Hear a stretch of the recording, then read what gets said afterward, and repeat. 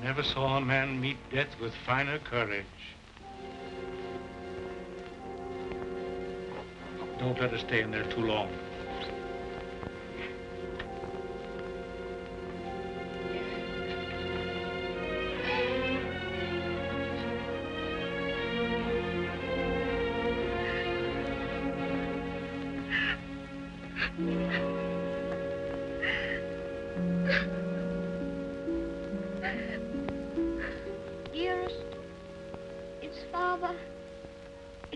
Well now?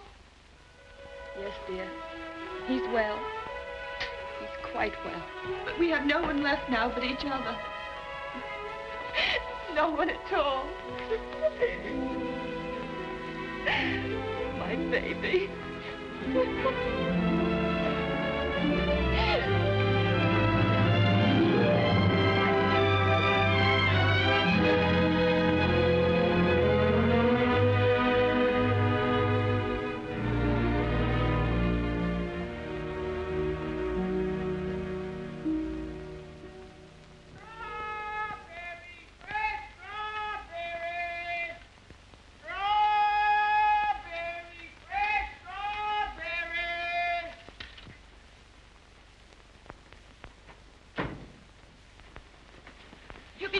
Mary, won't he? Ach, the darling.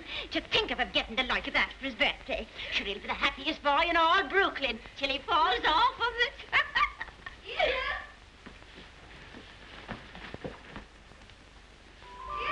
All right, Betty.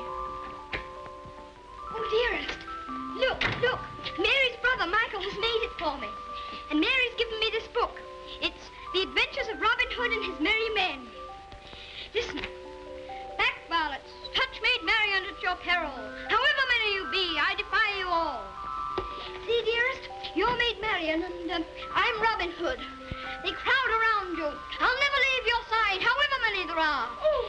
Now, dearest, you cry out, help me, Robin Hood. Help me, Robin Hood. Help. Varlets, no, I've got... Oh. Help. There. Oh. Isn't that... You like it?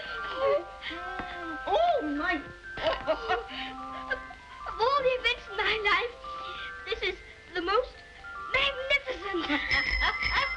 Do you really like it, darling? It's what you wanted? It's exactly what I wanted. Oh, I do hope it is. Only you will be careful, won't you, and not let it run away with you or anything. I suppose I'm about the safest bicycle rider in the whole of Brooklyn. Do you mind that now, huh? No? Can I ride it now, dearest? Can I go now? Oh. I can't wait 1 minute. Mr. Hobbs has to see it, and Dick. Can I go now, dearest? At once? Yes, dear, only do be careful. Oh, dear. There we are. Steady, do be careful of the street cars because you get off the sidewalk. Wait a minute. Goodbye, dear. Goodbye. Oh, be careful.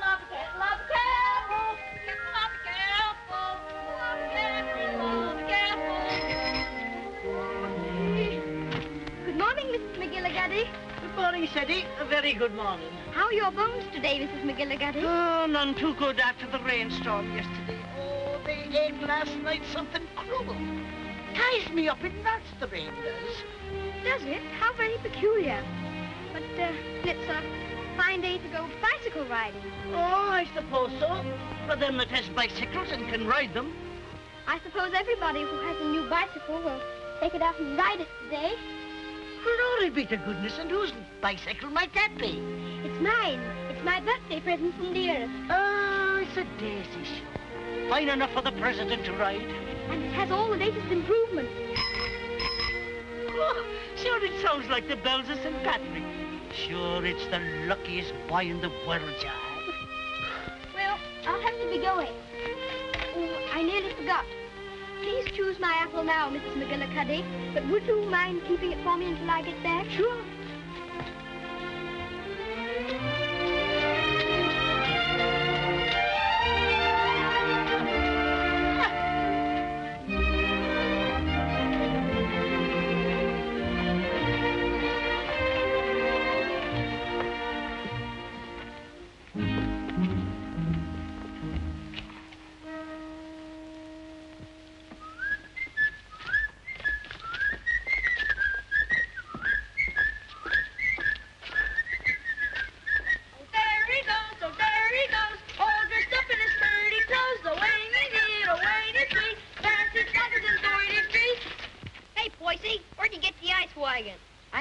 get by, please? Give us a little ride, will you, Bub? I'm sorry, no. Scared I'll get it dirty? No, but I'd rather ride it myself. Hey, English, when'd you get back from dear old London? I'm not English. I'm an American. Now, where'd you get that kind of gab? My father was English, if it's any of your affair. Ooh, does your mother know you're out? Don't you dare talk about my mother. Mama's pet, Mama's pet, Mama's pet. I think you'd better take your hand off that wheel. Want to make anything out of it? I want to make you get out of the way. You don't dast, you sissy cat. Sissy cat!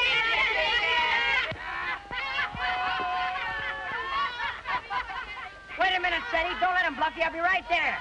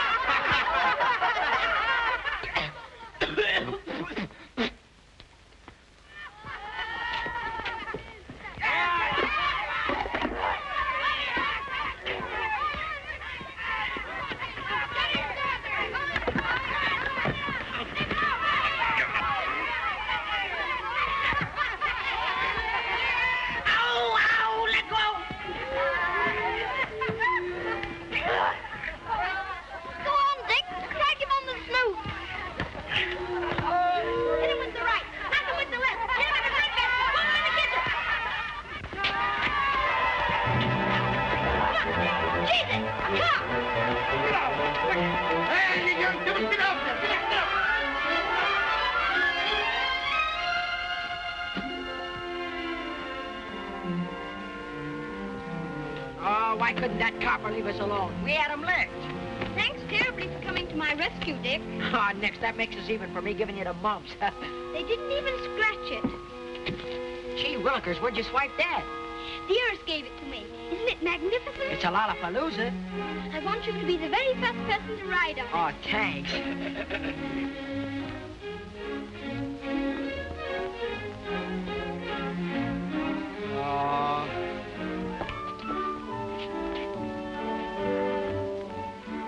Thank you very much for your assistance, Mr. O'Brien. It's a pleasure, Freddie, my lad. Of course, I think we might have won anyway. Sure, and don't I know it? But I had to keep you from committing murder. I tell you what, Dick. I'll just go once around the block, and then you can ride it down to Mr. Hobbs' store. Make it later, 'cause right away I gotta go see my brother Ben off. He's going out west. Who is he? Where? Texas? No, Chicago.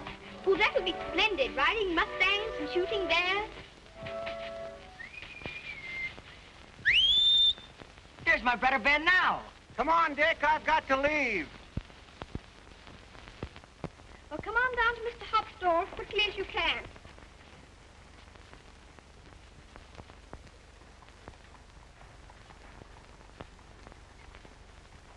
What do you say to a little birthday party?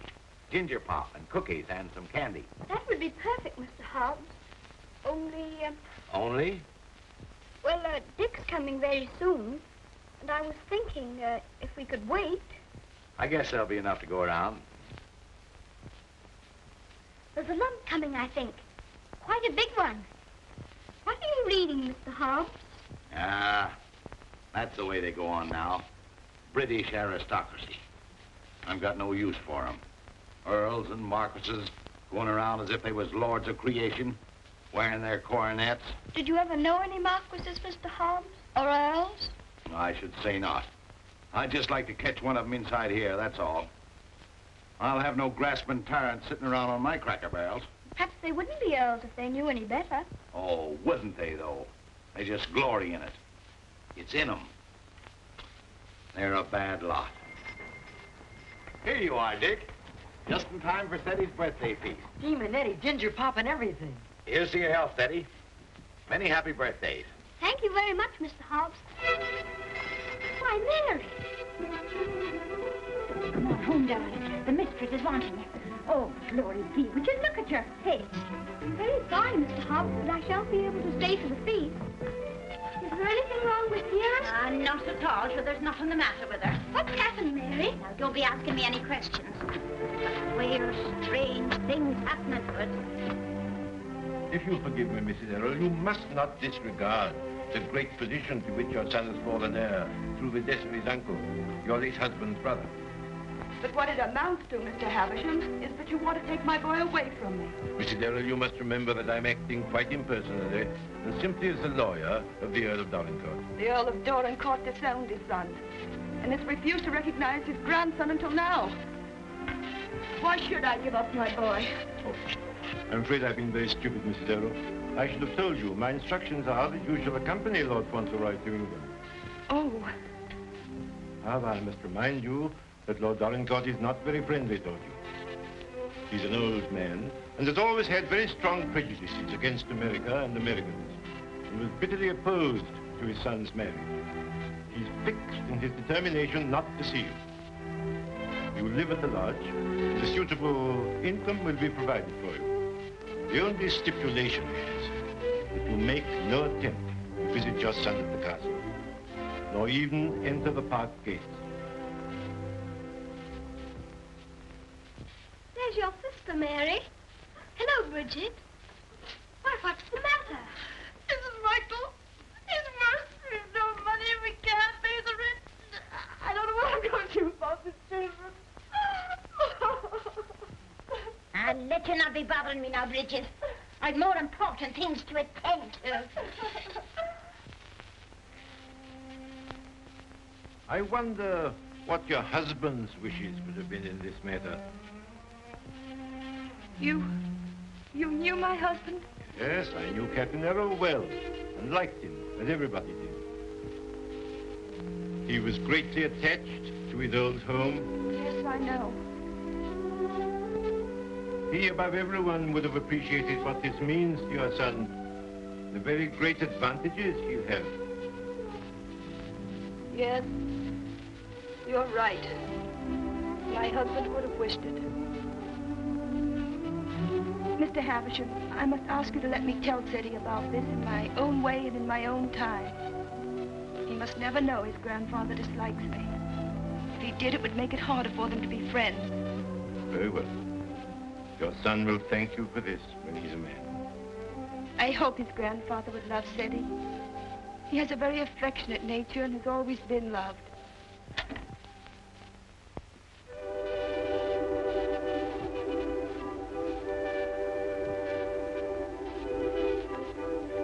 This is Mr. Havisham, dear, whom your grandfather has sent to see us, all the way from England. How do you do, sir? So this is little Lord Fauntleroy.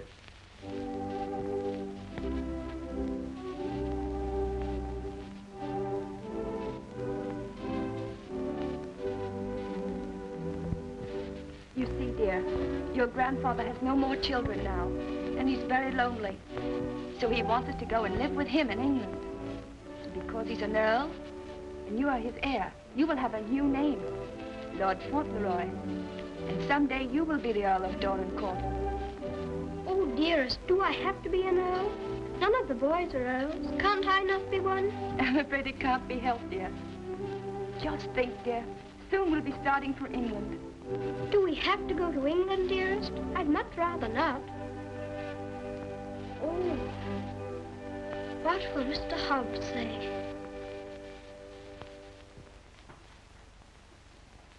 Anything else, ma'am? How much is your table butter? 13 cents a pound, ma'am. 13? Why, the last I bought was only 12.5 cents. That must have been last month. It's 13 today. Oh, indeed. Well, never mind the butter. Heavens and earth, if prices go any higher, we'll all starve to death. Nay. Good day, ma'am. Hello, Sadie. What's the matter? Mr. Hobbs, do you remember what we were talking about yesterday morning?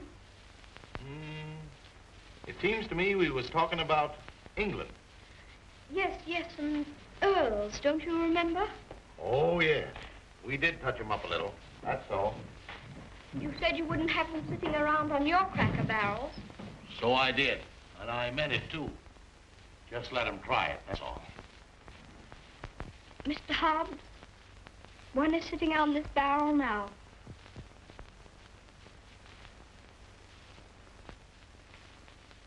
What? Yes, I am one. Or I'm going to be. I won't deceive you, Mr. Hobbs. It's the heat.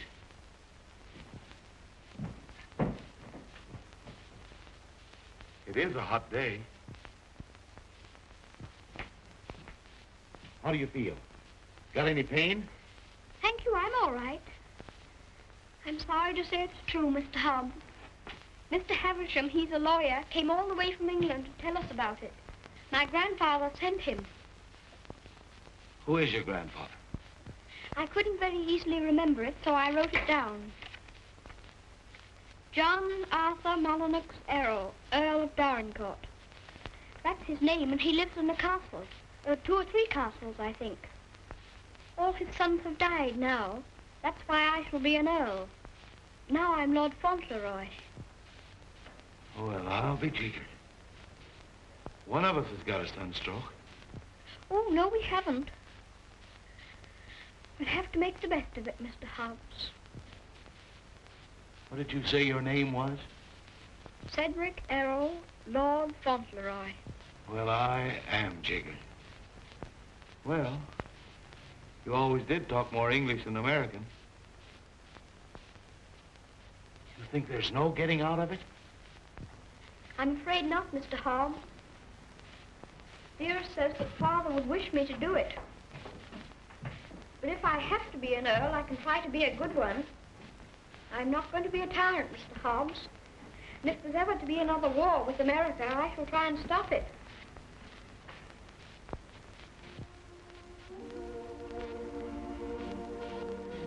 England's a long way off, isn't it? It's across the Atlantic Ocean. That's the worst of it. Perhaps I shan't see you for a long time. I don't like to think about that, Mr. Hobbs. Well, the best of friends must part.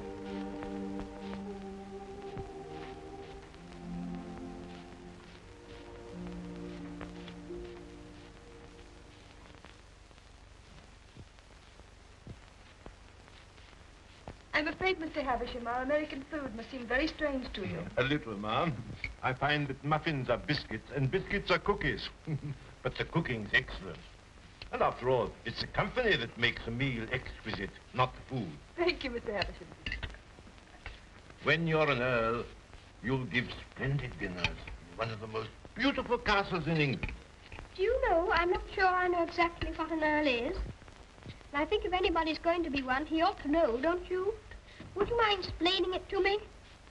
Well, someone is made an earl generally because he's done some service to his sovereign or some great deed. Oh, that's like the president. Oh, is it? Is that why your presidents are elected? Yes, sir. When a man is very good and knows a great deal, he's elected president.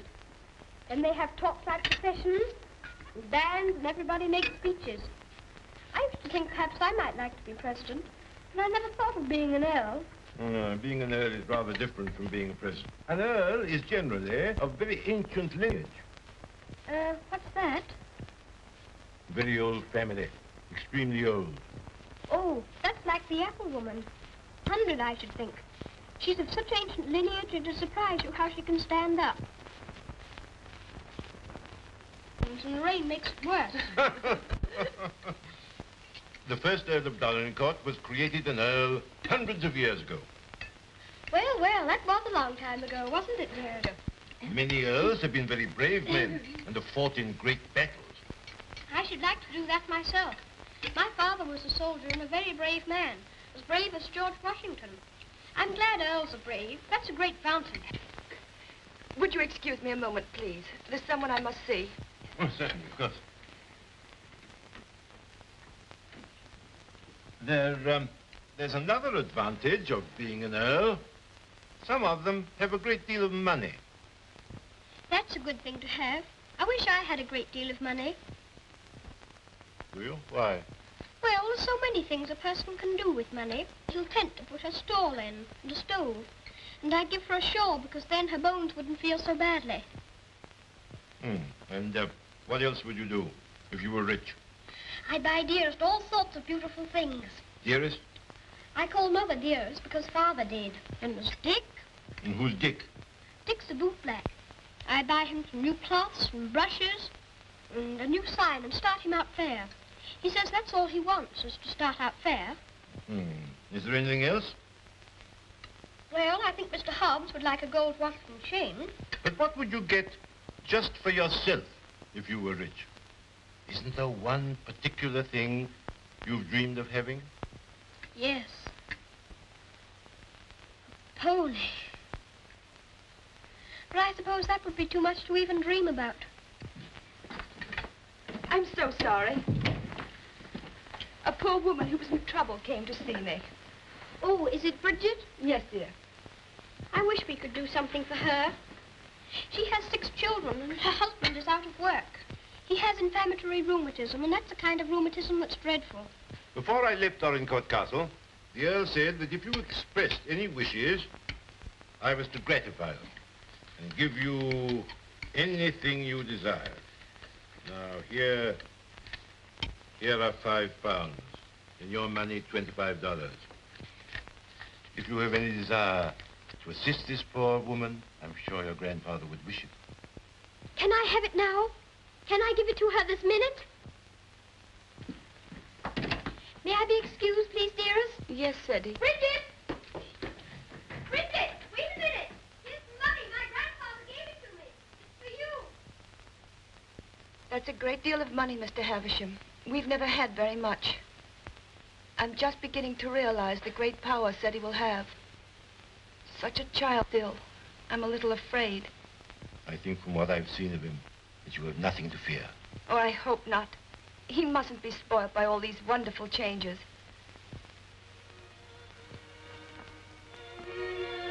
She cried. She said she was crying for joy. I never saw anyone cry for joy before. My grandfather must be a very good man. It's more agreeable being an earl than I thought it was going to be.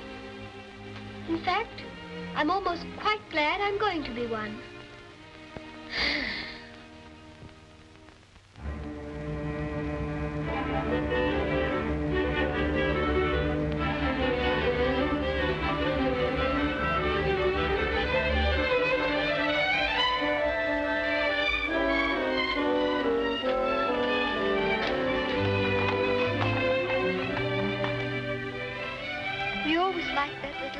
Didn't we, dearest?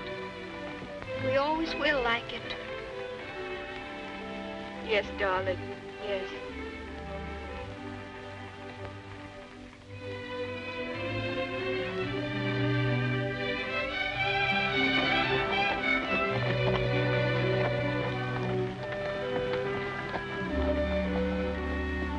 I've come to say goodbye. I have to go to England to be a lord, and I shouldn't like to have your bones on my mind every time it rains. Oh, bless your dear little heart. With all your kindness to me, the bones is as quiet as anything. Can I give you a kiss for luck? Of course.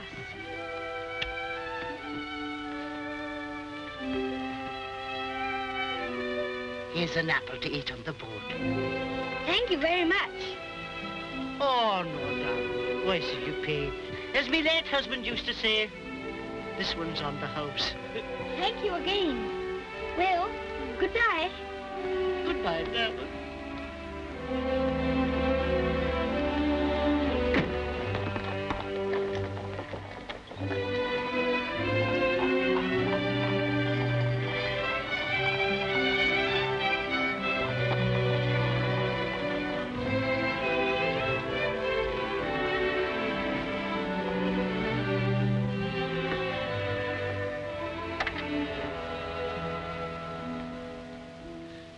Well.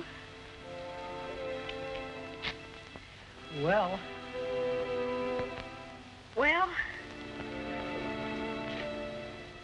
Well. Well, goodbye. I hope trade'll be good. Gee, if trade gets any better, I'll be rolling around in diamonds and pearls. That would be splendid, wouldn't it? I hope you have every sort of luck and happiness. Thanks, same to you, and I hope you think about us sometime when you're way over there, as they say, on foreign Searl. I'll think about you all the time, and I'll write to you, and you must write to me.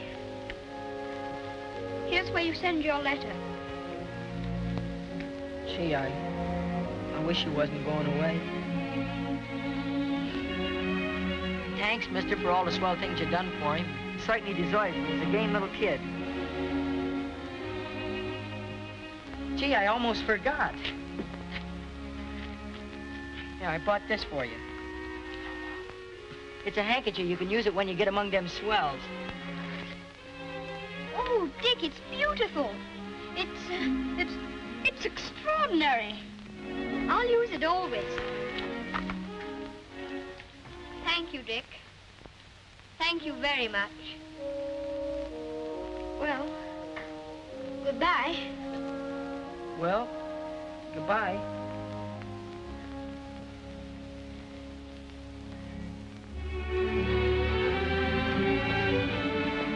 Would you mind very much not going in with me?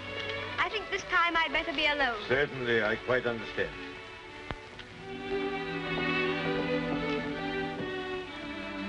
This is for you, Mr. Hobbs.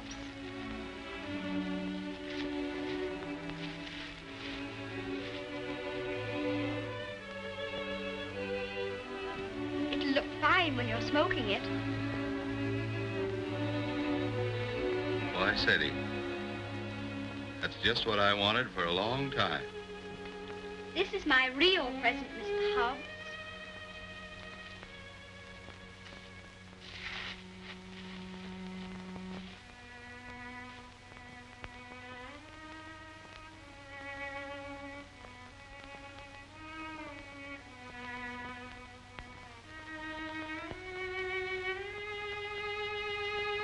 There's something written on it, inside the case. I told the man what to say. You read it.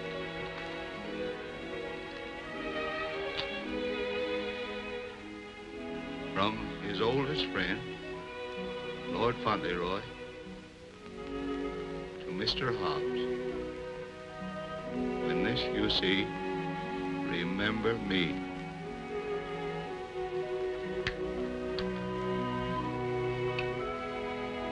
When this you see, remember me. I don't want you to forget me. Oh, I won't forget you. Don't you go and forget me when you go over there amongst those British aristocracy. I shouldn't forget you, whoever I was among. I hope you'll come to see me. Perhaps my grandfather will write and invite you. You wouldn't mind him being an earl, would you? I mean, you wouldn't stay away just because he was one. Oh, I'll come and see you. I won't be able to help myself.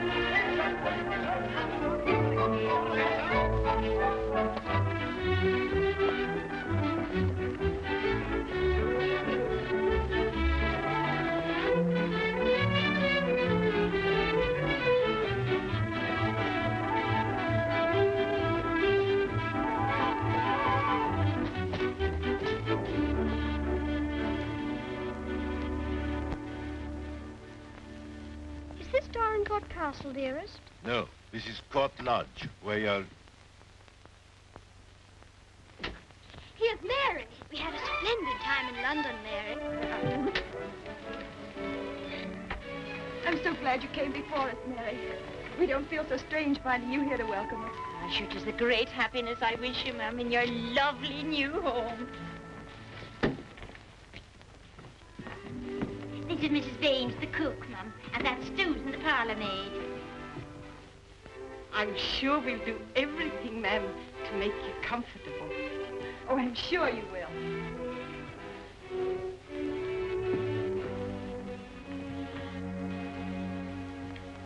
I must say goodbye. The carriage is waiting to take me to the castle. I must tell the Earl of your safe arrival. He needn't go tonight. I'd so like to have him with me my first night here. No, I'm sure Dorincourt won't expect his grandson tonight. Tomorrow will be time enough. I dread so to tell him that we're not going to live together anymore. I'm a coward, I know, putting it off so long, but it's the most difficult, the most cruel thing I've ever had to do.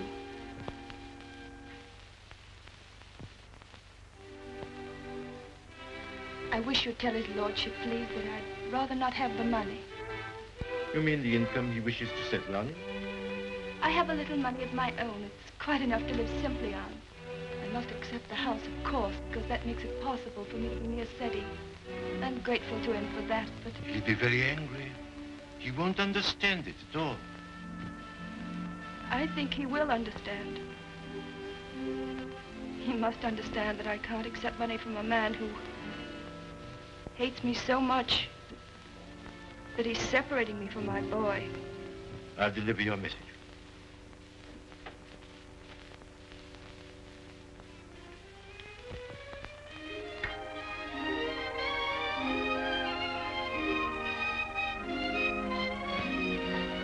I think it's beautiful here. Don't you, dearest?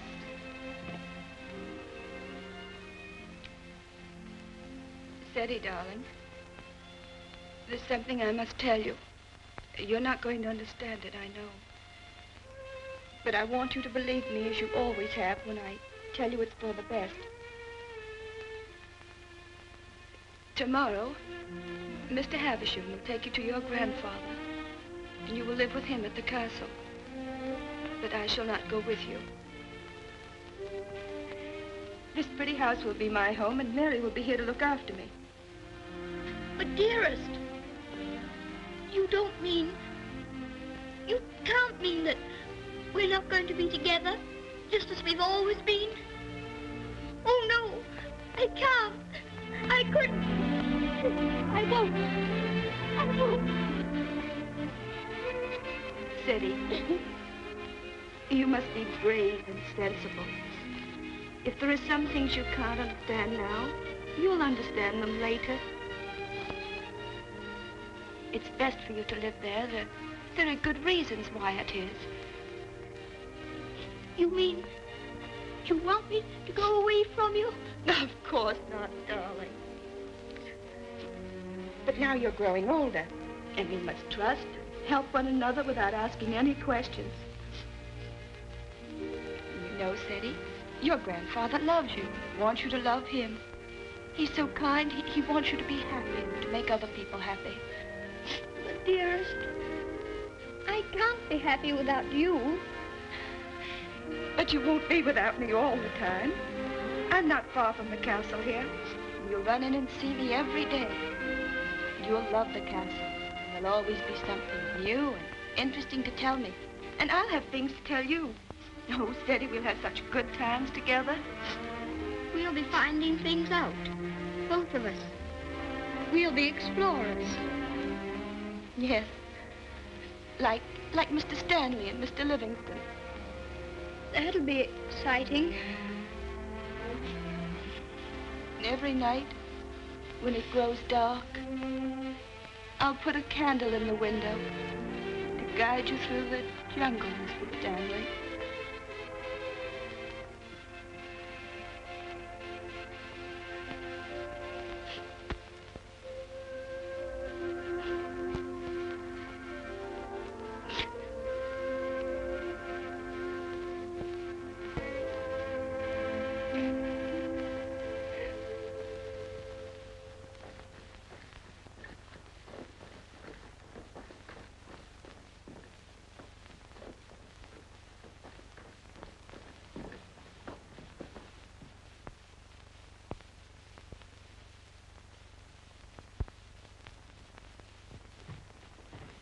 Ah, Newick, how's his lordship? Oh, he's in a rare mood this evening, he is.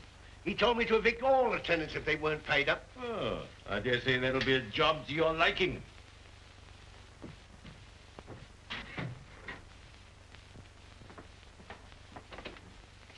Oh, sir. Ah, Purvis. Glad to see you again.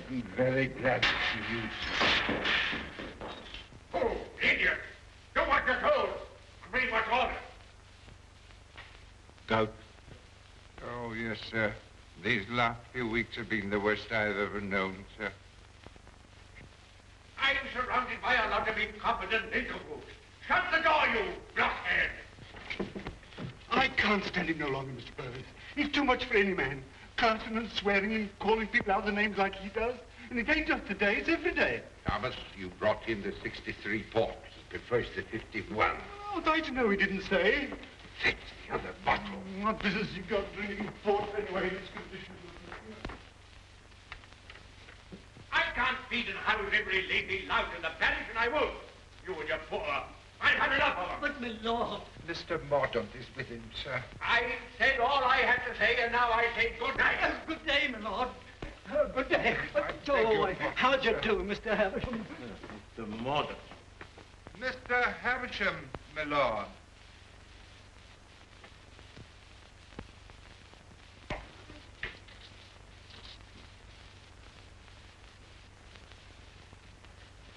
Well, Havisham.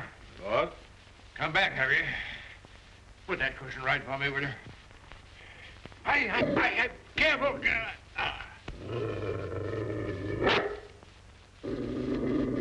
What's full of hot needles?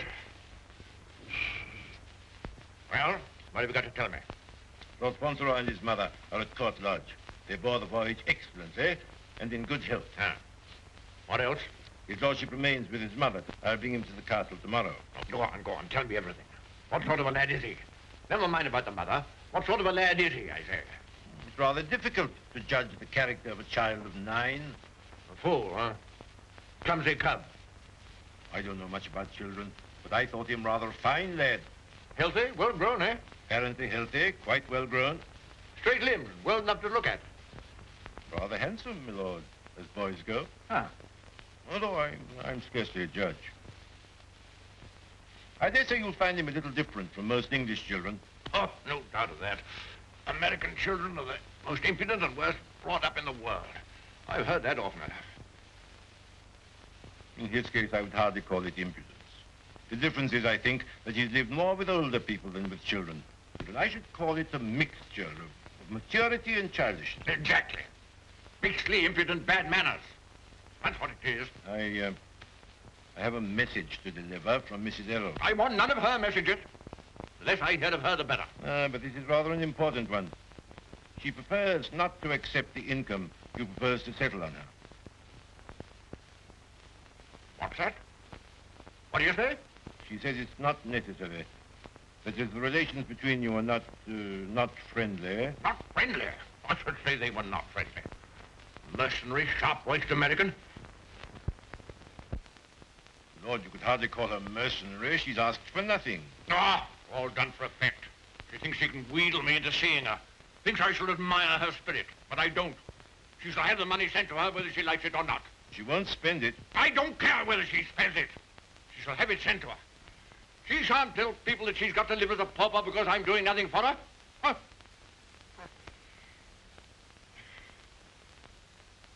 I suppose she's poisoning the boy's mind against me, too. No. I have another message that'll prove to you she's not done that. I won't care.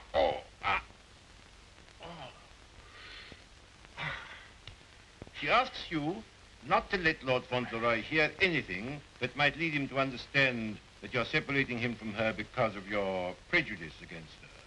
She says he wouldn't comprehend it. That it might make him fear you in some measure, or at least cause him to feel less affection for you. She wants there to be no shadow on your first meeting. Come now, Havisham, come now. You don't mean the mother hasn't told him? Not a word, my lord. Nothing has been said to the boy to give him the slightest doubt of your perfection. She's prepared to believe you the most amiable and affectionate of grandparents.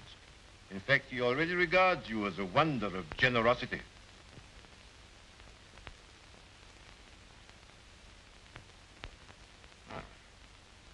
does, eh? I would suggest, my lord, that Fauntleroy's impressions of you depend entirely upon yourself.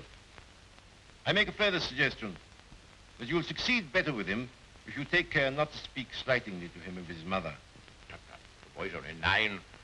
Nevertheless, those 9 years have been spent at his mother's side. She has all his affection.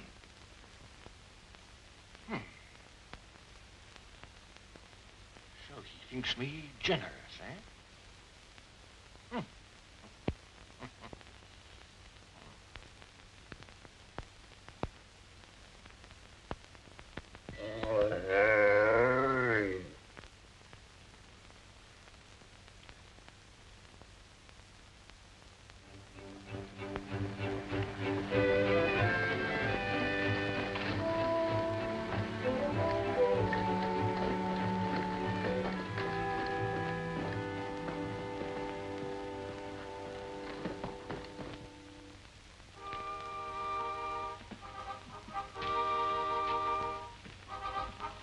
Service, this is Lord Fauntleroy. My lord. How do you do? Thank you, my lord.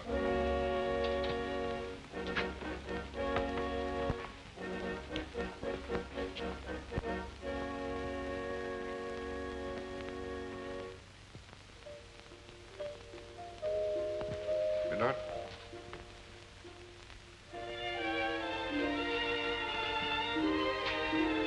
This is Lord Fauntleroy, Mrs. Mellon. Lord Fauntleroy, this is Mrs. Mellon, the housekeeper. How do you do, ma'am? I should know his lordship anywhere, sir. He has the captain's face and way. Oh, was it you who sent the cab? I'm ever so much obliged to you, ma'am. How do you do? He's a great day, this, sir. Where's his lordship? In the library, sir. Lord Fauntleroy is to be sent to him alone.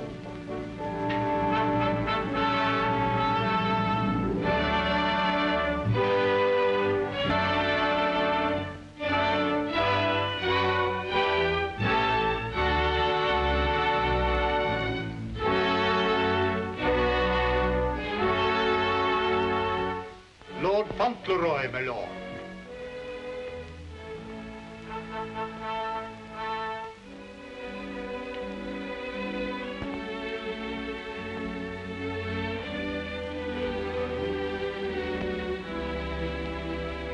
Dougal, come back, sir.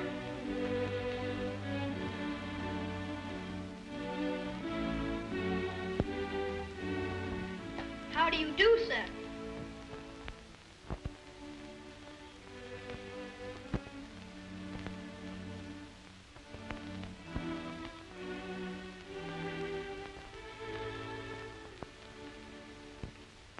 Are you the Earl? I'm your grandson that Mr. Heavensham brought. I'm Lord Fauntleroy.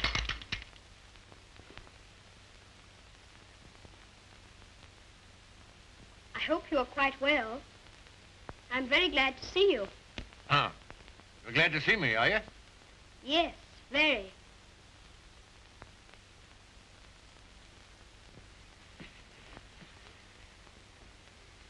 I kept wondering what you would look like if you'd be anything like my father. Oh, and am I? Well, I don't think you are, very. You're disappointed, I suppose. Oh, no. Of course you would enjoy the way your grandfather looked, even as kind to him as you've been. Oh, so I've been kind to you, have I? Yes. I'm ever so much obliged to you about Bridget and the apple woman and Dick. Bridget, Dick, apple woman? They were particular friends of mine. You know, they were the ones you gave me all that money for. The money you told Mr. Heavensham to give me if I wanted it. Oh, the money you were to spend as you liked, eh? So you spent it all on these people, did you? Bridget, Dick, and the apple woman. Yes, and I gave Mr. Hobbs a gold watch and chain and a pipe. I put some poetry in the watch. It was, "When this you see, remember me." I'm going to miss Mr. Hobbs very much. Who is Mr. Hobbs? He was our grocer. Fancy vegetables and groceries, you know. He's my closest friend. Mr. Hobbs is a very clever man. Do you know he can recite the Declaration of Independence right through? Oh. What's the matter? I just remembered you might not like to hear about the Declaration of Independence. I forgot you were an Englishman. Huh? I forgot you were English too, didn't you? Oh, no, I'm an American. You are English. Your father was an Englishman. I was born in America. You have to be an American if you're born in America. You don't... I beg your pardon for predicting you. Mr. Hobbs says that if there's ever to be another war, that I should have to be an American. But I promised him that if there were to be another war, I should try to stop it. You would? Dinner is served, my lord. Now, be careful, man. Be careful. Careful, man, careful. Oh. Oh. Would you like me to help you? You can lean on me, you know. Once when Mr. Hobbs hurt his foot with the potato barrel falling on it, he used to lean on me. Oh. You think you could do it? I think I could. I'm very strong. I'm 9, you know. You lean on your stick on one side and on me on the other. Well, you may try. Just lean on me. I'll walk very slowly. Don't be afraid of leaning on me. I'm all right, if it isn't a very long way. You see that old fellow in red velvet? He was the 10th Earl of Dorincourt. King George I decorated him for services during the war with Spain and Austria. He was tremendously strong, bend a bar of iron between his hands. You get your strength from him. How very interesting. Did you ever try putting your foot in hot water and mustard? Mr. Hobbs used to. Arnica is a very good thing, too, they tell me. Ah, thank you.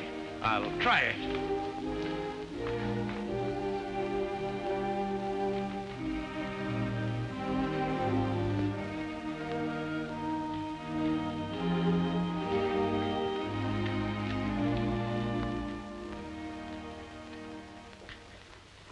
It is warm, isn't it?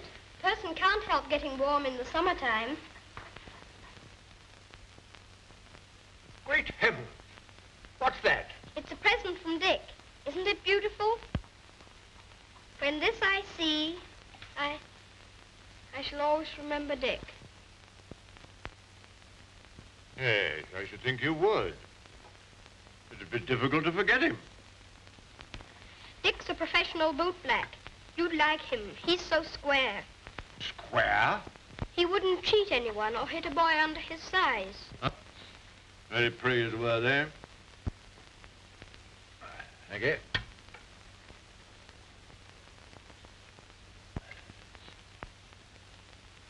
What's the matter? Don't you like your soup? Oh, yes. I was just wondering. Wondering? Wondering what? You don't wear your coronet all the time, then? No. It doesn't become me. Mr. Hobbs said you wore it all the time. But after he thought it over, he said he thought you must take it off sometimes to put your hat on. Yes, I take it off occasionally.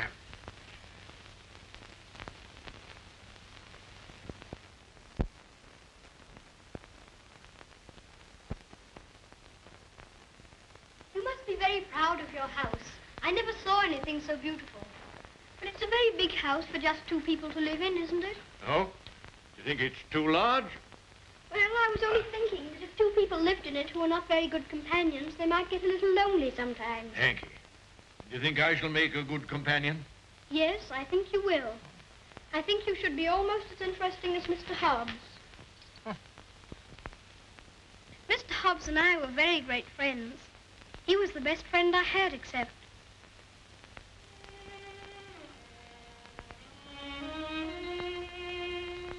Fauntleroy, what are you thinking of?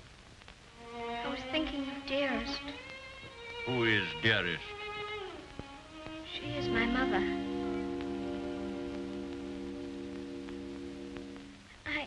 I think I'd better get up and walk up and down.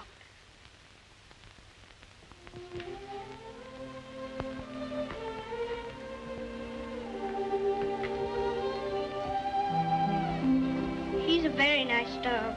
He's my friend. He knows how I feel. How do you feel?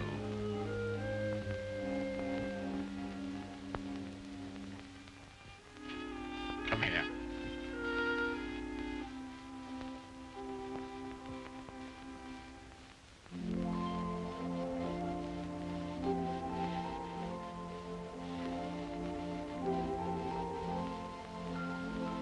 You see, I never was away from my own house before. It makes a person feel a strange feeling when he has to stay all night in another person's castle instead of his own house. But Dearest is not very far away from me. She told me to remember that. And after all, I'm 9, you know. And I can look at the picture she gave me. Look, you press the spring and it opens, and there she is.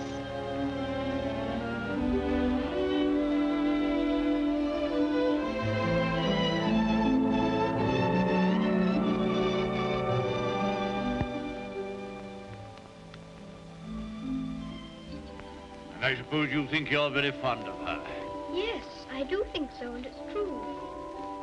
Mr. Hobbs and the others were my friends. But Dearest is my close friend. My father left her to me to take care of. When I'm a man, I'm going to work and earn money for her. Oh, what do you think of doing? Well, I did think of going into business with Mr. Hobbs. But I should like to be president. We'll send you to the House of Lords instead. Well, if I couldn't be president, and if that's a good business, I shouldn't mind. The grocery business is dull sometimes. Yes, so's the House of Lords. But it's the business that every Earl of Dorincourt goes into. I shall have to talk to Dearest about it.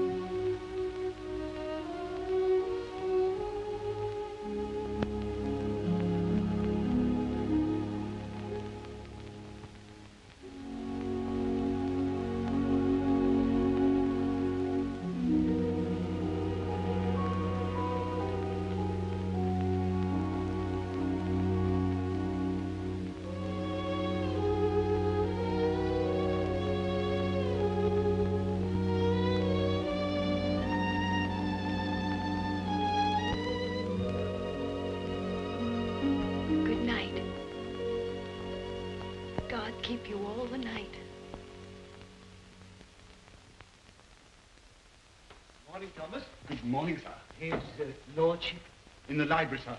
And such goings on I never heard in all my life. Do you think it'd be all right for me to see him? Oh, yes, sir. He's expecting you.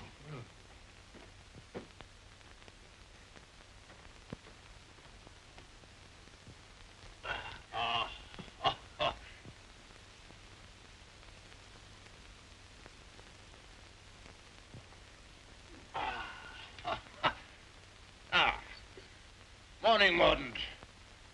Found a new employment, you see. Any good at marbles, Mordaunt? My muscles are a little stiff, my lord, but I'll see what I can do. Oh, pity about that. I'd forgotten about your age.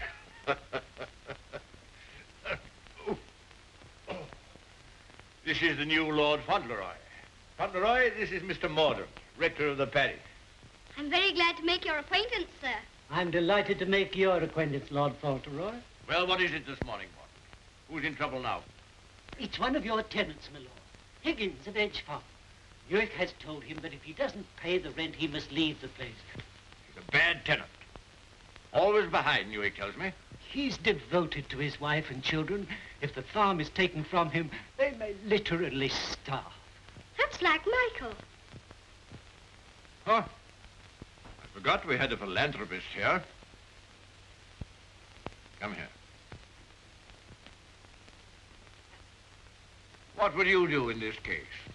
Well, if I were very rich, I should let him stay and give him things for his children. Nonsense. You're Lord Fauntleroy. Time you learn to deal with these situations.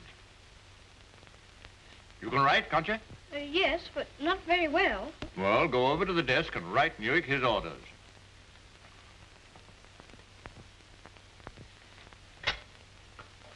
Now, what must I say? You must say... Higgins is not to be interfered with for the present.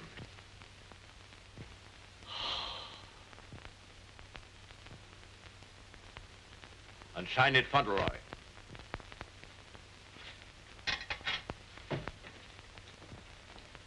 Do you think it will do?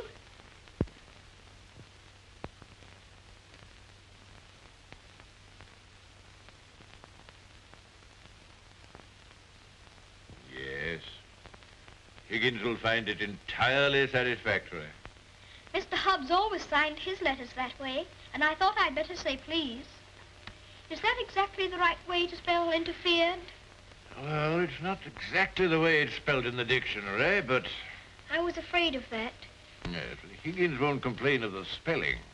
I think you must be the best person in the whole world. Don't you, Mr. Mordaunt? I shall write and tell Mr. Hobbs. Oh, what'll you tell him? I shall tell him I think you're the kindest man I ever heard of, and that you're always thinking of other people and making them happy, and that I hope when I grow up I shall be just like you. Just like me. There you are, Morden. Take that with you. I will indeed. This is good news. Thank you, my lord. Oh, don't thank me. Thank Fauntleroy. Thank you. Goodbye, sir. Goodbye.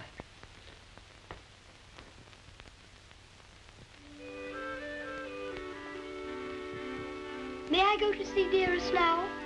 I think she'll be waiting for me. There's something for you to see in the stables first. Ring the bell. In the stables? If you please, I'm very much obliged, but I think I'd better see it tomorrow.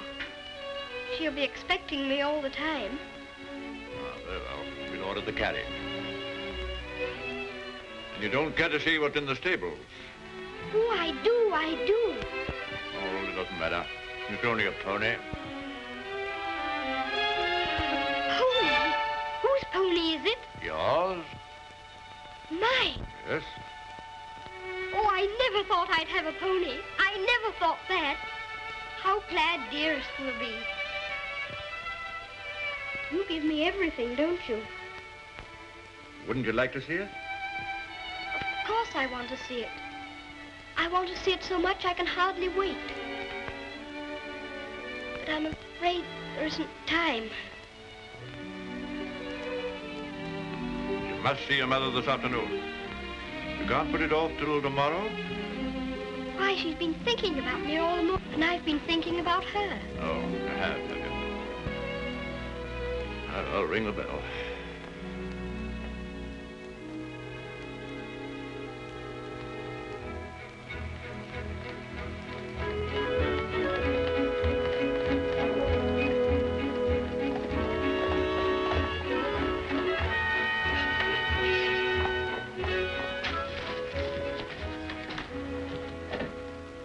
Let me give you your stick. Just lean on me when you get out. I'm not going to get out. Not to see Dearest? Dearest will excuse me. Go and tell her that not even your new pony will keep you away.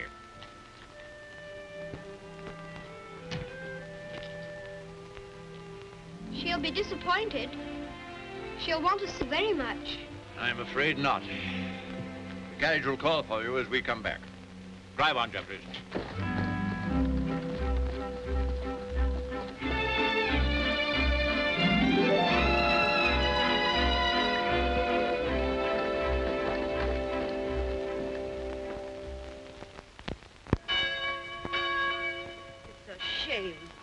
From his own mother. Cook at Court Lodge was telling Sarah she'd never have worked for a sweeter lady, Mrs. Errol. The letter was written by the little gentleman his own self, signed with his name too. Fauntleroy, as large as life. The little precious. Aye, that's the mother. Pretty young thing, too. Good morning, ma'am. Good morning. God bless you, ma'am. Thank you. Good morning, ma'am. Good morning. It's his lordship coming to services. That's a new notion.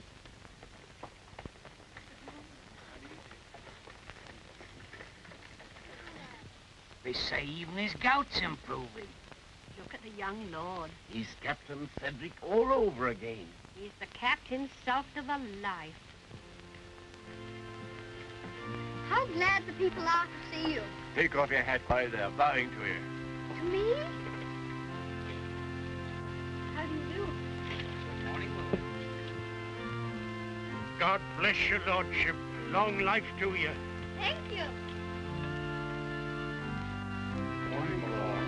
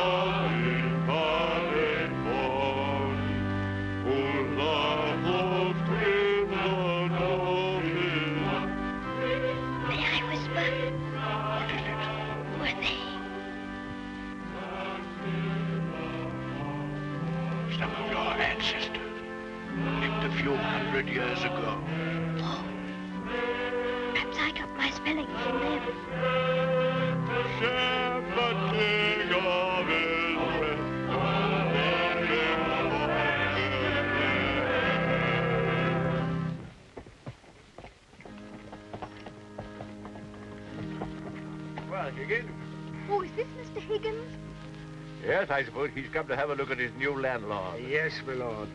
I understand his young lordship was kind enough to speak for me, and I thought I'd like to say a word of thanks. I've got a great deal to thank your lordship for. Oh, I only wrote the letter. It was my grandfather who did it. You know how good he always is to people. Is Mrs. Higgins well now? Yes, your lordship. The missus is better since the trouble was took off her mind. My grandfather was very sorry about your children having the scarlet fever. You see, Higgins, you people have all been mistaken about me.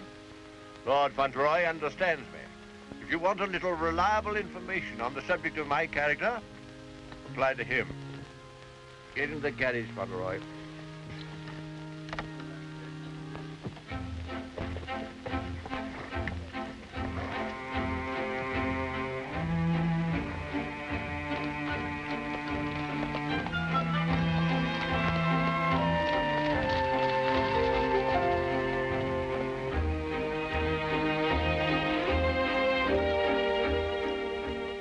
Mother very much? Yes, sir. I miss her all the time. You don't miss her, do you? I don't know her. I know, and that's what makes me wonder. She told me not to ask any questions, and I won't, but... See her almost every day, don't you? Isn't that enough? We used to see each other all the time, and we could tell each other things without waiting. Don't you ever forget about her? No, sir, never. I shouldn't forget about you, you know. If I didn't live with you, I should think about you all the more.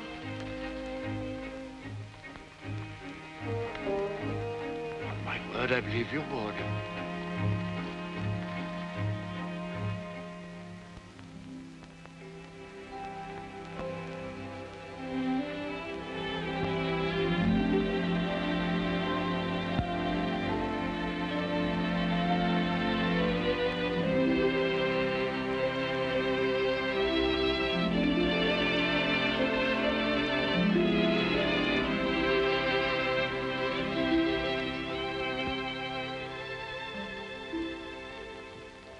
is such a good Earl, he reminds me of you.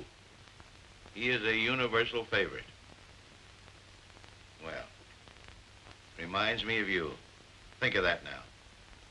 He's known this Earl only a little while, and we was lifetime acquaintances. I don't know as I want him to be reminded of me by this Earl. They've been using influence on him, I bet you. You're right. They got twisty ways, those aristocrats. They'd wheedle their little finger around your heart as soon as look at you. All for their own purposes, mind. It's a pity they're making an oil out of him. Yeah. He would have been a shining light in the grocer business. A shining light. Do you know any particulars about that stuff like castles and oils? No, not much. Except they're haughty and mean. Sure, a Jim Dandy letter he wrote. Almost as good as seeing him. Only it ain't, of course. Oh, he was a plum daisy of a kid. I bet you sometimes he wishes he was back here. I do. You lonely? Oh, not so bad. Where you living now? Oh, me and 2 other fellas, we got a room in a lodging house. The other 2 fellas, they get drunk and fighting, but it's cheap. Oh, that's no sort of a place for a lad like you to be living. Now, look here. I got a clean, dry loft over my stable, and there's an old bed you can have. Why don't you come here and stay? Won't cost you a cent. Gee, do you mean that, Mr. Hobbs? Well, certainly I do. Yahoo! Gee, Mr. Hobbs, talking about oils, you ain't no oil, you're a prince. Oh, sure.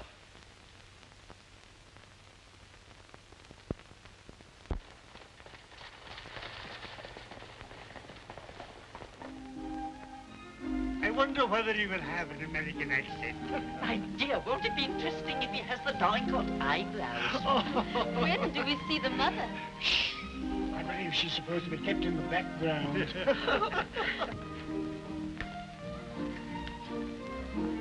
Well, Molyneux, is this the boy? Yes, Constantia, this is the boy. Fauntleroy, this is your great aunt, Lady Lorridale. How do you do, great aunt? How do you do, young man? You're like your father. I loved him more than most people in this wicked world. Oh, did you know my father? Know him, of course I do. Oh, then you must meet Dearest. She will enormously like to talk to you about him. You see, I was the only one she could talk about him to who knew him. And I was so small when he... Yes, Fauntleroy, this is your great uncle, Sir Harry Lorridale. How do you do, sir? Here you're fond of horses. I confess to you, Constantia, that what you'll probably see for yourself. There's a risk of my becoming rather an old fool about him. Becoming? By the way, the mother, what does she think of you? I don't know. I haven't asked her. You must come over to Lorridale Park one day and see us. There are some new cocker puppies in the kennels. You shall have your pick. Oh, thank you very much indeed, Uncle. Only Dougal might be offended. You see, he's very fond of me, and I really shouldn't like to hurt his feelings. Hurt his feelings. That's a good one. Did you hear that, Connor? Hurt his feelings. This is Miss Herbert, Fauntleroy. I want you to be great friends with her. How do you do? Have you met Dougal? He shakes hands beautifully. Shake hands with Miss Herbert, Dougal. He's a great friend of mine. I like making friends, don't you? Yes, I do. May I be your friend? And Dougal? Oh, yes, if you please. How's your lumbago, Fortescue? Better, I hope. Thanks. Much better. I've known Dorincourt as well as anyone could know him for 35 years.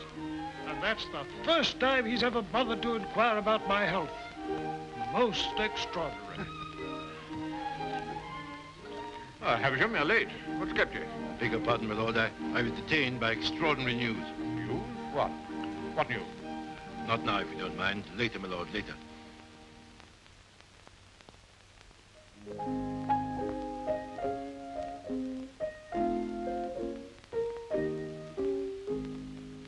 The young May moon is beaming, love. The glowworm's lamp is gleaming, love. How sweet to roam through Mona's grove, while the drowsy world is dreaming, love.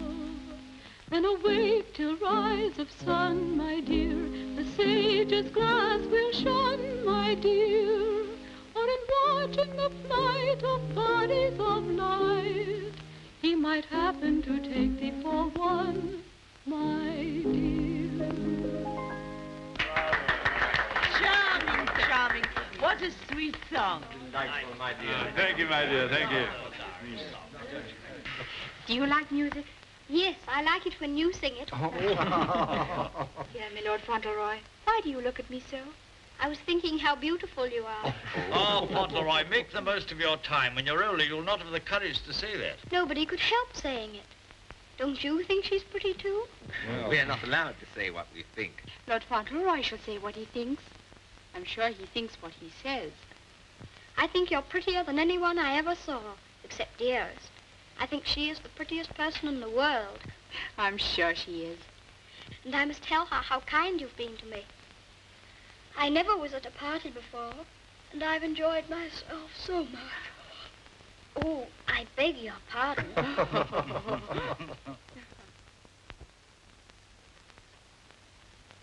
Good night, little Lord Fauntleroy.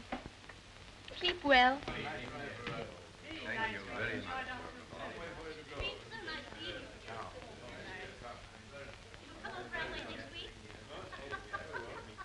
Good night. So glad you came.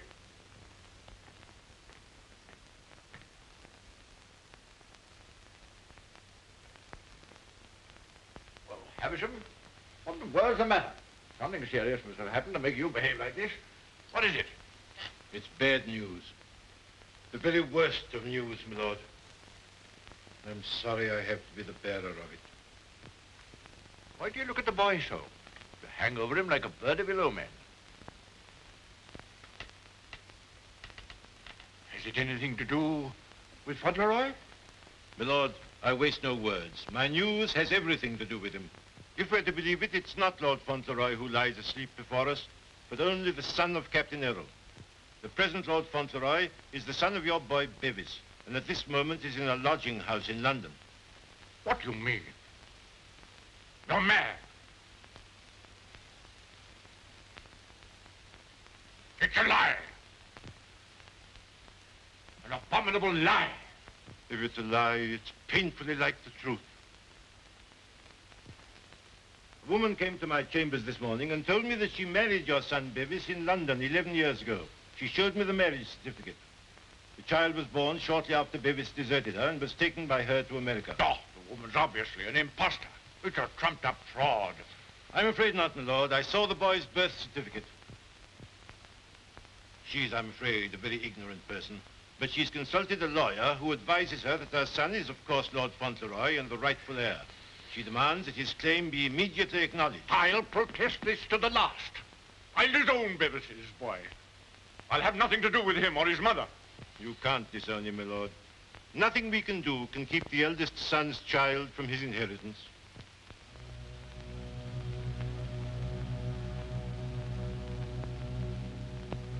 The woman you say is an ignorant, vulgar person, eh?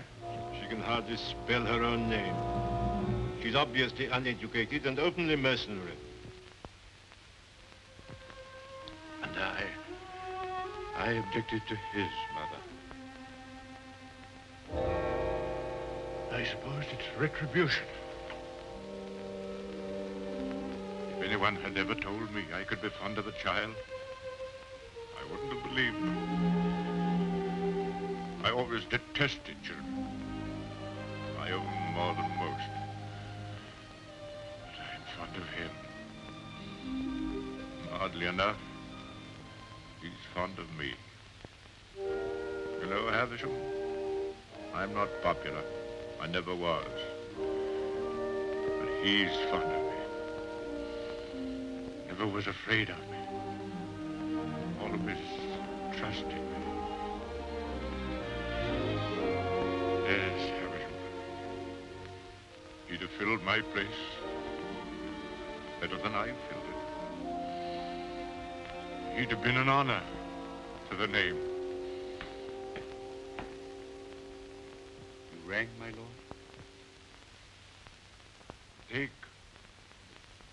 Take Lord Fauntleroy to his room.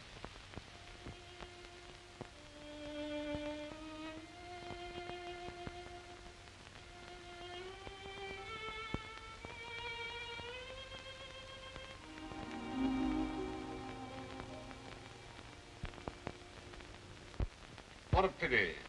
The boy's a thoroughbred if ever there was one. I suppose you may say it's a judgment on Molyneux. But that boy, the first human being he ever loved. Will Molyneux take the case to the courts, do you think? Can't tell. He's obstinate enough. Courts are the devil. You go in with your best suit, buckles on your shoes, and come out as nature made you. Bless my soul, Constantia. Whoever would have dreamed that I'd have felt sorry for the old boy? I wouldn't have minded our having a boy like that, Harry. Yes. Bit of luck for us, old girl, if we had. Huh? I'll tell you one thing. If his little lordship loses his title, the village loses the best friend it has. Aye, that's right. And I'll tell you another thing. It'll drive the Earl mad if this goes wrong for him. Why, he's been so proud of the boy, you'd hardly believe it if you knew him for what he was before. And the new one's no lady, that's sure. Bold-faced thing, that's what she is. The dark-eyed, brazen-faced wench. Yes, I'll come in now with Mr. Havisham.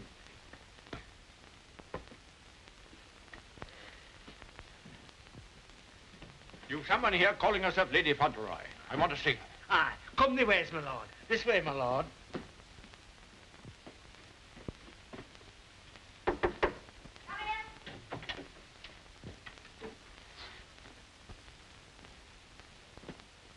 Earl of Dorincourt.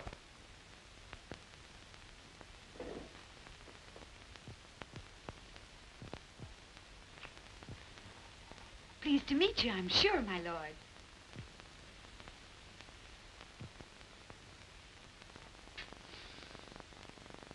Bevis?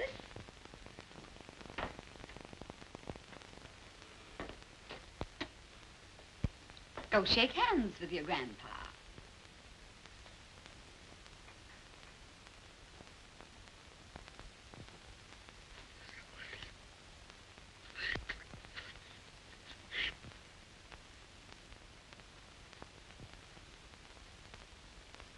So that's the way you're going to treat your grandson, is it? Ah, you needn't try to look so fierce about it. He's your grandson, all right. Yes, my lord. We have proof of the young gentleman's birth. He is the son of the late Lord Fauntleroy. Allow me to introduce myself. Joshua Sneyd, at your service. My card. I've already had the pleasure of making Mr. Havisham's acquaintance. Lady Fauntleroy has placed all the evidence in my hands. I can assure you, my lord, it is sufficient to justify her case should it come into court. But may I suggest that we come to an arrangement and settle this matter amicably on a friendly basis? Friendly? Ha! Look at him staring at me as though I was dirt. Me, his own daughter-in-law. Oh, your son Bevis married me, all right. And a fine rotter he was. But he was the father of my boy, and I can prove it. Lady Fauntleroy, please. You may think you can fight me, but a lot of good it'll do you. They don't love you around here, and you know it. I've heard plenty about you and your dirty, snobbish pride. Plenty of pride you'll have when I'm finished with you. Unless you want to climb down off your high horse and get reasonable with your own flesh and blood. Lady Fauntleroy... You shut up. I'll stop at nothing, do you hear? I'll drag this case through every court in the land. I'll let the whole world know what you are. You and your precious son, Bevis, deserting me and his own child, a babe in arms. How I've suffered, heaven only knows. And you standing there looking at me and my boy as if we were scum. You ought to be ashamed of yourself. You say you married my eldest son. If that's proved to be true, the law's on your side. In that case, your son will be Lord Fauntleroy, and you will be provided for. But I warn you, the matter will be sifted to the very bottom. I'll only add that I want to see nothing of you or your boy as long as I live. After my death, you can, unfortunately, do as you please. Yes, you're exactly the kind of person that I should have expected my son, Bevis, to choose.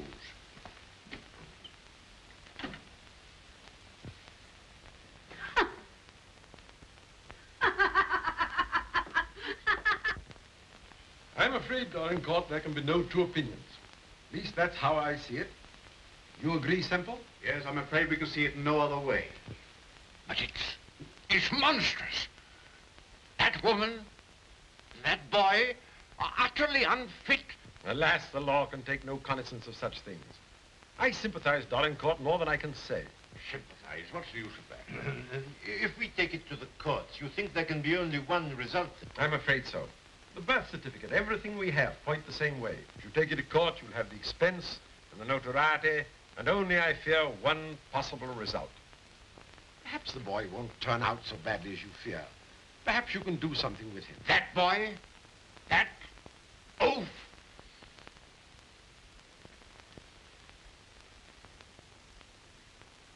With the other one. Yes. I have no other course but to accept your judgment. Come, Havisham. Thank you, Lord. And you, Mr. Semple.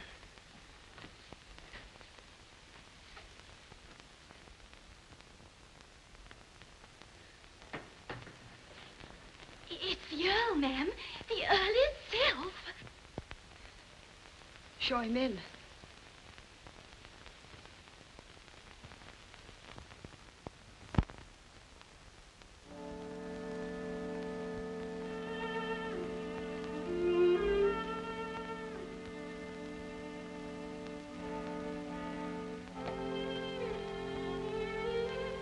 Mrs. Errol, I believe.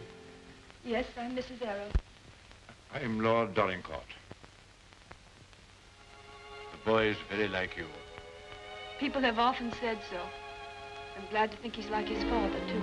Yes, he is. Like my son. Won't you sit down?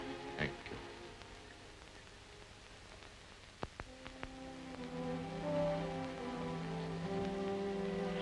I've come to tell you that I've had the very best, the highest legal opinion.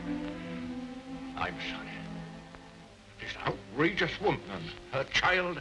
Perhaps she cares for him as much as I care for Seddy, my lord. Her son is Lord Fauntleroy. Mine is not. Yes, I'm afraid you're right. Perhaps you would prefer that Seddy should not be the Earl of Dorincourt. It's a very magnificent thing to be the Earl of Dorincourt, my lord. I know that. But all I care about is that Seddy should be what his father was. Brave, just, and kind, always. A striking contrast to what his grandfather is, eh?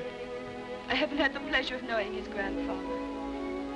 I know my little boy believes you. I know that Seddy loves you. Would he have loved me if you told him why I didn't receive you at the castle? No. Honestly, I think not. That's why I didn't wish him to know. Well, there are very few women who wouldn't have told him. Yes, Seddy is fond of me. And I'm fond of him. I can't say that I was ever fond of anyone before. But he pleased me from the first. I'm an old man. I was tired of my life. But he's given me something to live for. More than that. More than that. I'm proud of him. I was satisfied to think that one day he'd be taking my place as head of the family. I'm miserable. Miserable.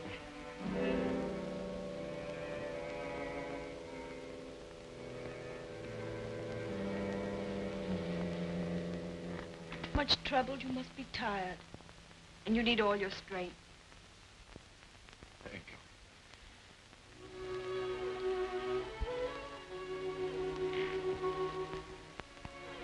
Perhaps it's because I'm miserable that I've come to you. I used to hate you. I've been jealous of you. This wretched, disgraceful business has changed all that. After seeing this repulsive woman who... Well, I felt it'd be a relief to come to you.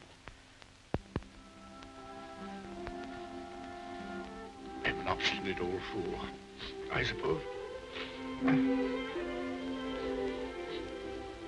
I know I've treated you badly.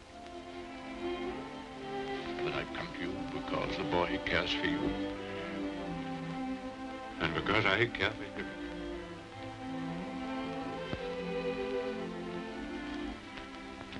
treat me as well as you can. For the boy's sake.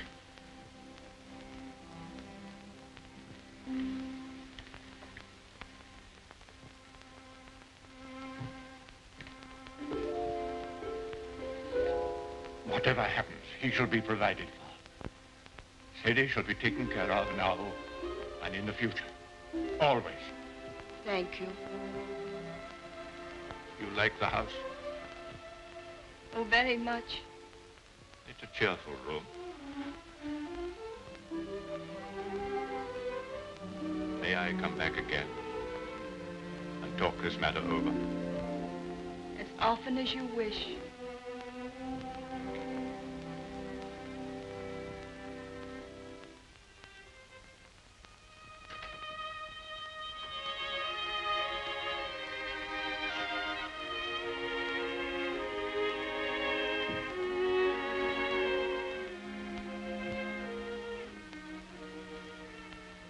Heard bad news, haven't you? Yes. The worst. And I'm not Lord Fauntleroy anymore, am I? No. She's beaten me. Then the other boy, he will have to be your boy now, won't he? Like I was? No. But he'll have to live in the castle if he's Lord Fauntleroy, won't he? Common little brat shall never enter this place in my lifetime. I'll take care of that. Then I can still be your boy, even if I'm not going to be the Earl, just like I was before. My boy. Yes, you'll be my boy as long as I live. And by Jove, sometimes I think you're the only boy I've ever had. Then I don't care about the Earl part at all. I thought, you see, that the one that was going to be the Earl had to be your boy. That I couldn't be. I shall never take anything from you that I can hold for you. Come what may, you shall have all that I can give. All. And dearest, will her house be taken away from her? No. You can take nothing from her. Nothing from either of you. Come. Time to go for a sleep.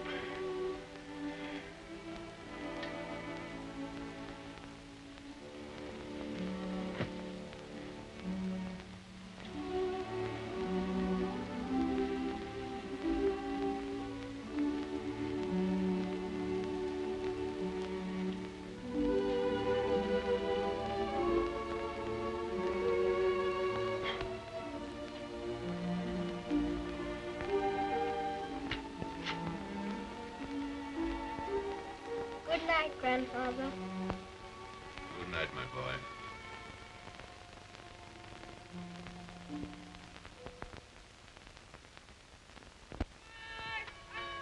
The aged Earl remains secluded in his castle and refuses to have any communication with the rightful heir. Oh, we know that stuff. They've been printing that for the past weeks. Is there anything new about SETI? Yes, here it says, the prospects do not look very bright for the false claimant, Cedric Earl of Brooklyn. Well, I'm jiggered. At last, they've succeeded in robbing him out of being an earl. I thought you was against oils. So I am. Ain't it just like him? Cheating the poor kid out of his rightful estates? Now, what's going to become of him?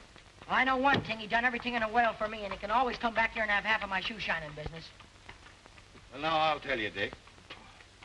I'd always had it in my mind that said he would come in with me someday. He'd be a shining light in the grocer business.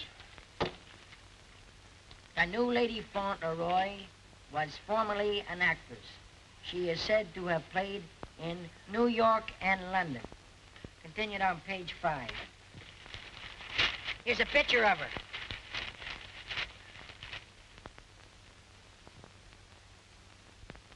Holy mackerel. What's the matter? Here, look at this. It's her. Her? She ain't no aristocrat, she ain't. I know her as good as I know you. It's Minna, Ben's wife. Your brother? Sure. You mean it's some kind of hocus pocus? Sure I do. Well, I'm jiggered. She was married before, but I never heard of her having no other kid but Ben's kid. You mean the one Ben went out to Chicago to look for? Sure. Maybe she had another kid in England. Maybe she did and maybe she didn't. We'd ought to do something about this. You're dead right we oughta. But we gotta get the proper advice. Gee, I wished I knew Alderman Murphy. I know Alderman Murphy. You do? Yeah, come along. Let's go right now.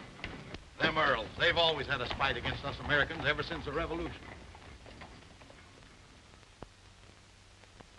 What a place. What a hole. I'm sick to death of it. Cooped up here, week in and week out with nobody to talk to. You're complimentary. I wasn't meaning to be. And grateful. You're getting your money, aren't you? Business is business, you know. Business. I'm sick of business. I want some fun. Why don't you go up to London for a while? London? Not on your tintype. Nothing but please that old devil up at the castle better than to see me clear out. Well, I'll stay here in this rotten country pub. You've lived in worse places in your time, I've no doubt. That's none of your business. You keep a civil tongue in your head or I'll hand you your walking papers. I wouldn't. What do you mean? Just what I said. I wouldn't try anything like that, Minna. I'm Lady Fauntleroy to you. Men. Why, it's Lord Donegal. Why, this is a pleasure, a real pleasure, I'm sure. Won't you take a... Hello, Minna. Why, hello, Dick.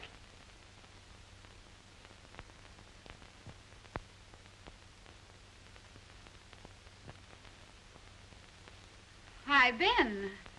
What are you doing here? Where have you been all this time? You know her? Funny if he didn't, seeing as how he was my second husband. Where is the child? What child? You know what child, our boy Tom. Oh, Ben. But you know, you must have heard. Someone must have told you. Told me what? It was pneumonia. Only 3 days and he was gone. It broke my heart. I meant to write you, but I didn't know where you were. If that's true, who is this boy you've got with you? That's none of your business, Ben Tipton. Can I see him? No, you can't. Tell us, please, why Mr. Tipton should not see your boy. Oh, hello, Uncle Dick. Well, I'll be jiggered. You shut up. You're a dirty pair, you are. Coming all this way to spy on me, trying to do me hurt. I'll have the law on you for the way you're hounding me. You... Silence! Come here, Tom.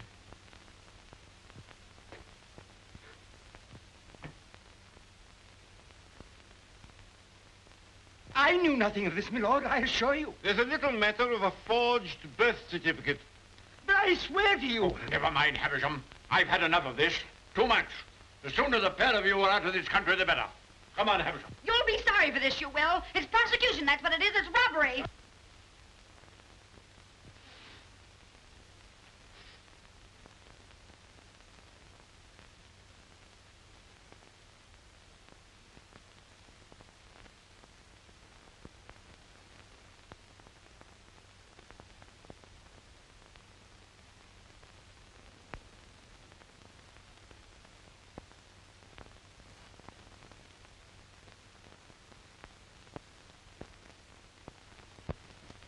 This will be somewhat in the manner of a museum, my lord?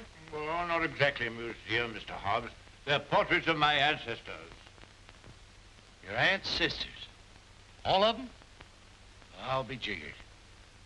Your great uncle, he must have had a family.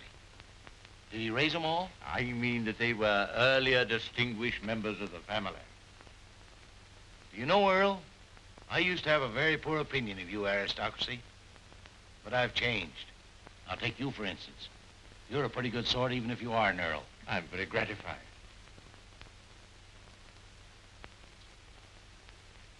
A bit gay, wasn't he? Yes, that's why I have the gout, Mr. Hobbs. Oh. And they was all Earls, and said he's going to be one, and own all this. And he'll be worthy of it, Mr. Hobbs. Sure he will. All these Earls. You know, I wouldn't have minded being one myself.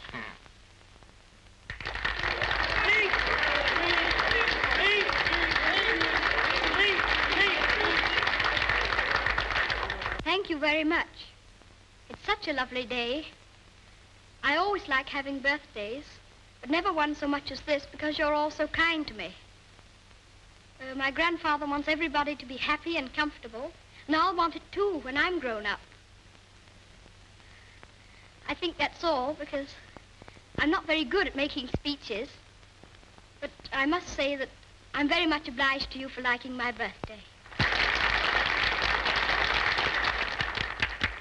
Ripping little nipper. Ain't he a daisy?